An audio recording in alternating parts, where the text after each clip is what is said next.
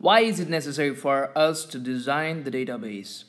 So first of all, when you have thought to learn these concepts, the first thing that you will learn is that in your database, all the information is stored in the form of tables containing different columns and rows. So we are going to learn how to design tables. First, we will learn by entity relationship modeling, and then we will go through normalization technique.